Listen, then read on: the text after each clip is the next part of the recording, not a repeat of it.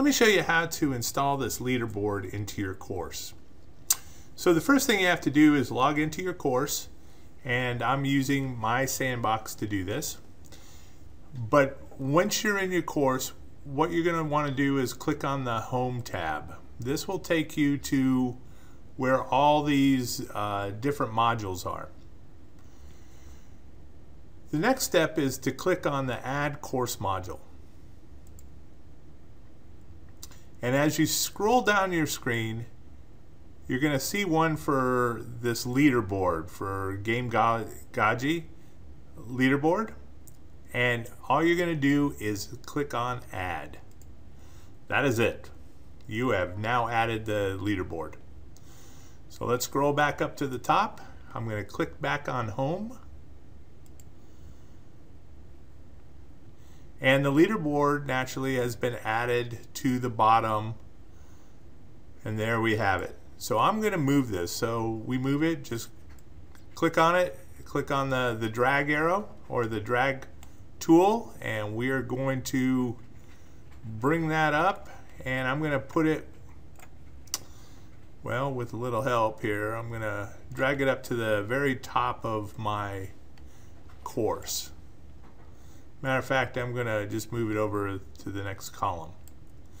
So I want that visible. So as you can see in this is the instructor's view because I can see the names. Students won't be able to see the names, and I'll show you that in a second. I put in some scores for these individuals so you can see how they are ranked according to the scores that I provided. And I've also added some basic levels that I want them to kind of work through, right? And this is something that you can do. To take care of those things, on the leaderboard, up in the upper right hand corner, you have this gear, and this is your settings.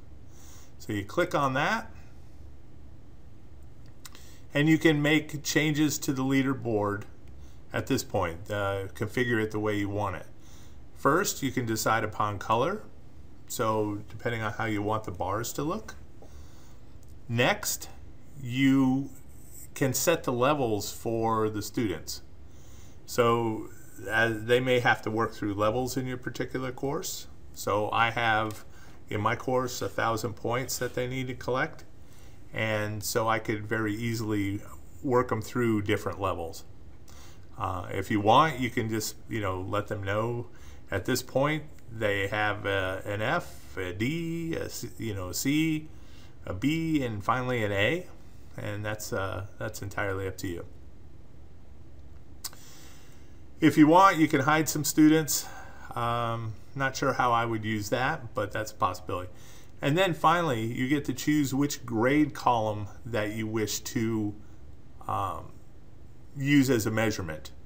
In my case, I'm using the total score, but I could very well select any of these other scores and choose one of those. So it's really up to your course on how you do this.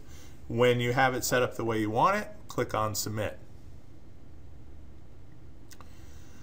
And now as you go through your normal grading, as you put in the grades, this leaderboard will continuously update. There's nothing else that you have to do with it. It just works as expected.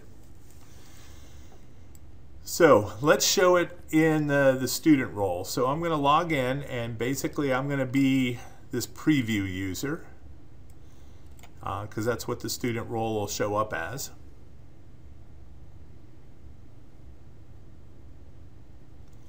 And let me click on the Home button.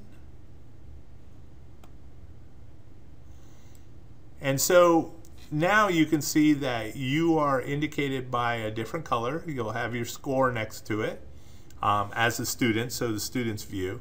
And then this is where I sit in comparison to the other students in the class. So this is, basically what the leaderboard does, where you stand at this moment in time. Thank you for watching. If you have any questions, come down and talk to us in the TIE Synergy Center. If you like this video, go ahead and give us a thumbs up. And if you want to see other videos that I've created, go ahead and click on the submit button. But thank you, and enjoy.